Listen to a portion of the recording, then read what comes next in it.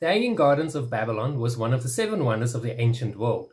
Oh wait, this is not that type of channel. Sure, I cover vintage stuff, but not this vintage. I cover vintage stuff like these movies. Follow the yellow brick road. The Hanging Garden was director Thom Fitzgerald's debut film. Written and directed by Fitzgerald and released in 1997 to rave reviews. It's even been considered as the 11th best Canadian film after preceding 15 years back in 2001. At the 1997 Toronto International Film Festival, it won the People's Choice Award and several other awards at other film festivals, as well as the GLAAD Media Award nomination for Outstanding Film in 1999. The film currently holds a 71% approval rating on Rotten Tomatoes, and Variety magazine's review of the film wrote that, in many ways, this is a simple yarn of a son dealing with the usual family demons and, on that level, is an affecting piece of filmmaking.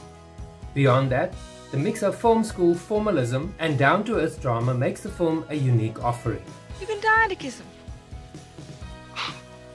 You have too. You've been dying to kiss him.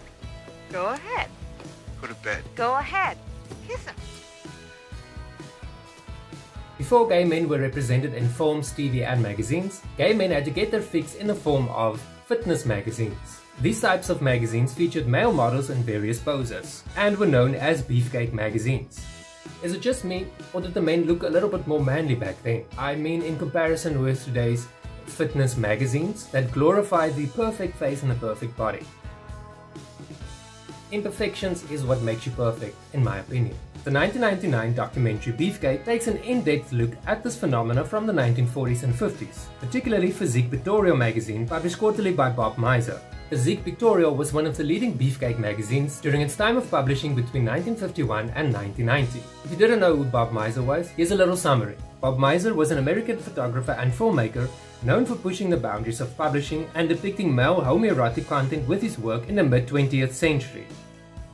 Bob Mizer's earliest photographs appeared in 1942 in both color and black and white.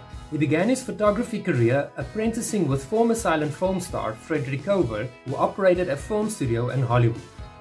1999's Beefcake was also written and directed by Thom Fitzgerald and includes recreations and homoerotic hanky-panky scenes which is made in the style reflects content story of Bob Mizer.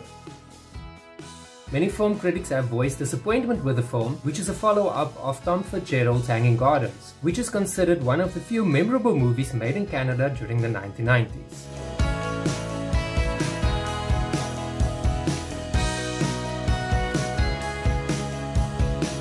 If you're new to this channel, I post videos every Tuesday, Wednesday, Thursday, Friday, Saturday and Sunday. No videos on a Monday though, because I don't like Mondays. I don't like Mondays. Thank you for watching this video. If you enjoyed this video, please remember to click like and subscribe so you can stay up to date as soon as I post new videos.